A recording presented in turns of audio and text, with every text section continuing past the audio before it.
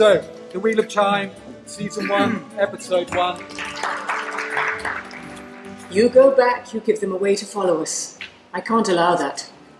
Crossing that river would be foolish, and you are not a fool. Come on, do you really think she's any better than what's chasing us? Of course I do. Till then, though, the lady does shoot fireballs, so let's try and stay on her good side, eh? And off this, we smash to black at the end of the episode.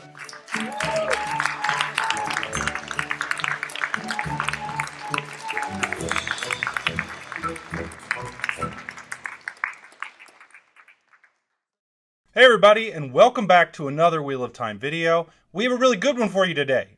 It's What Wednesday, and the first Wednesday of each month brings us news from the Wheel of Time show. We got a video dropped today from the production team, and while it's fairly short, I can tell you there is a ton to break down here. So let's jump right in. Before dissecting the video, quick spoiler warning. This video will carry a spoiler rating of red, with spoilers only through the eye of the world though, so if you finish the first book of the Wheel of Time, you are safe to watch. I'm going to break down the video released by the production team frame by frame, and I'll hit on all the little information that we can glean from this little short video all about the show.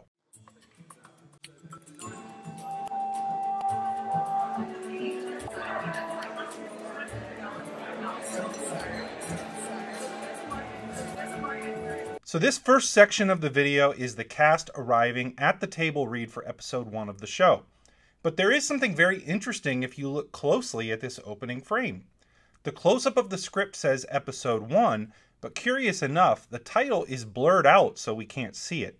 Rafe has previously released the title for the first episode as Leave Taking. So it's curious why they would blur that out now. Is it because they've changed the name of the first episode? Or did they just leave it off of this particular script? It does have table read scrawled across it, so maybe this is a special script for that, but it is interesting. I wonder if they did change something. As we move on, we get a name tag set down on the table, indicating that the actors will have assigned seating at the table read.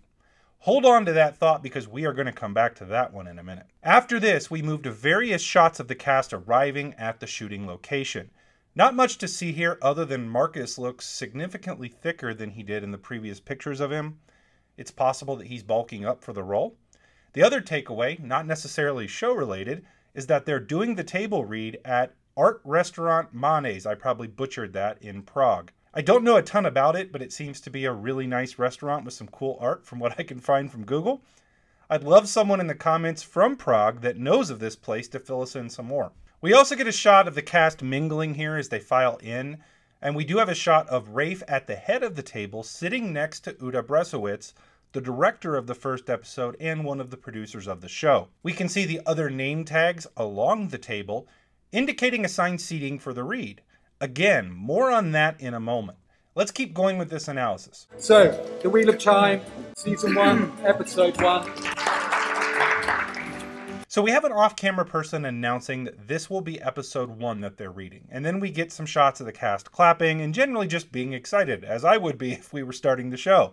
But here we have probably the largest takeaway from the entire clip. Right there, although unconfirmed, appears to be Michael Mickelhatton, who is best known for his role as Roose Bolton in Game of Thrones.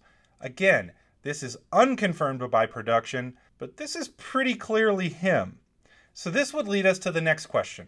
If that is him, who is he going to play? Well, this is where those name tags come in, and we have to do some deduction here based on what we see. For one, it appears the main cast were all assigned to sit at the end of the table near the window, and then we have Rafe and Uda at the other end of the table with the wall in their background. We also know that this table read is for the first episode only, so those that have speaking lines in that episode will be seated around the table. Now, normally at a table read, those with more lines will be seated at the table, and there may be some people with 1 or 2 lines that surround the tables and the chairs behind. They could even be extras that say small things, and so they brought in a cast member just to read that part. It may not be the actor or actress that will be playing that person. So the fact that we have Michael Mickelhatton seated at the main table implies that he has a speaking role in this episode. So, assuming that there are no major changes to the story in the first episode, which based on the dialogue that we hear here in a moment, doesn't appear to be the case. Again, it doesn't look like they're changing too much. then he can really only be a couple of characters. I think the main two that he could be would be Tam al'Thor or Tom Merrilin. If I had to place a bet, I would say that Michael Michelhatton is being cast as Tom Merrilin, and here's my reasoning. We see quite a few folks with darker skin around the table, seemingly implying that since the majority of the first episode will be taking place in the Two Rivers, that will be the theme that they run with. Two Rivers folks are going to be darker skinned, which, looking at the previous casting, seems to be pretty true. Because of this, I would tend to think that Tam would be one of those people around the table, possibly the man sitting right next to Michael at the table read. So that would make Michael Tom Merrilin. Now, he's got a very deep and very powerful voice, and while Roose Bolton was a very hard, kind of evil man, and maybe not what we think of when we think of Tom Merrilin, it's entirely possible that he is our Tom. And he would be really good at it. Again, that voice would carry. He can carry a scene. He's an outstanding actor. And again, it's not like his previous parts, but that doesn't mean that he couldn't do it. Now, if it's not him, and it is indeed Tam al'Thor, he's also going to be amazing at that as well. So either way, I'm pretty excited. You go back, you give them a way to follow us. I can't allow that. Crossing that river would be foolish, and you are not a fool. Come on, do you really think she's any better than what's chasing us? Of course I do.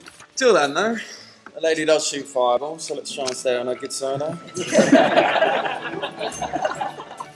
And off this, we smash to black to the end of the episode.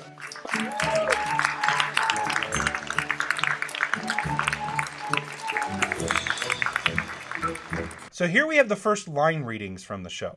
We get a line from Rosamund as Moiraine, speaking to someone about why they can't go back and talking of crossing the river, making them a fool. So let me first say this. Rosamund sounds amazing as Moiraine. She has that calm control down, and the more I hear from her, the more impressed I am with that hire. But let's get into the line itself and what that tells us. We can glean quite a bit about the direction of the plot from episode 1 just from this line.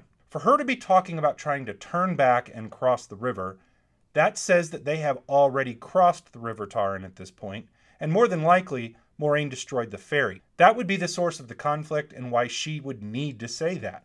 This is backed up by Joshua reading a line saying that Moiraine is worse than what was chasing them, and obviously Egwene disagreeing with him. You can tell that they are setting up the inherent distrust for Aes Sedai and Moiraine in general.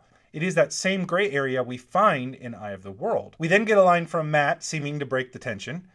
It's good to hear that Matt will provide some comic relief, and it seems Barney is going to do a really good job of playing him. I was very excited to hear him read a line, and I thought it sounded great. Then we get back to the off-screen man who's narrating the screenplay for the table read, saying that they will smash to black at the end of the episode.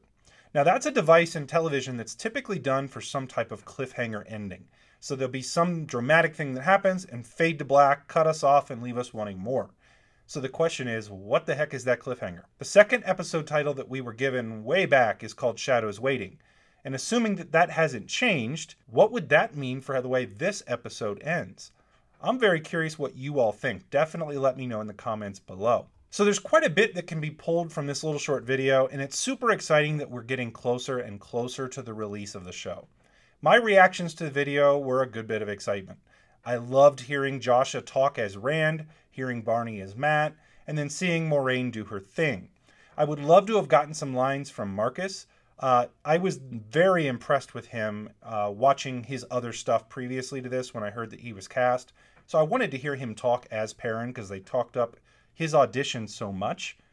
But even though we didn't get to hear him talk, he certainly is looking more bulky than he was previously, and I think that's a good sign. It's also exciting that we may have a Tom or a Tam.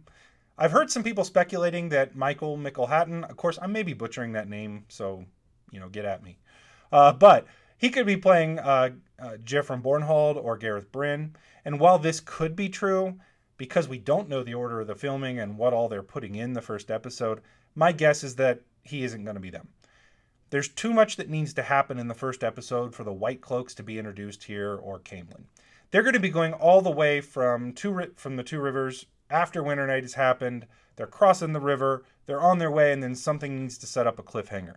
I just don't see all of that happening in an episode and then them jamming in a bunch of other stuff into the first episode.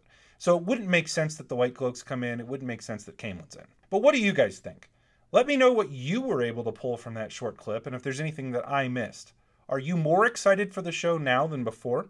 Let me know in the comments below. Make sure to check out my Patreon if you want to support the channel. That really is the best way for you to help us out. You can find that link and the link to my Discord server in the description below.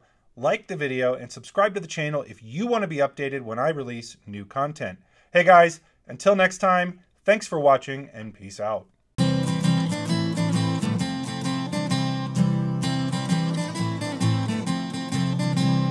Tinker in the kitchen with a job of work to do. Mistress up above, slipping on a robe of blue. She prances down the staircase, a fancy oh so free, crying, Tinker, oh dear Tinker, won't you mend a pot for me?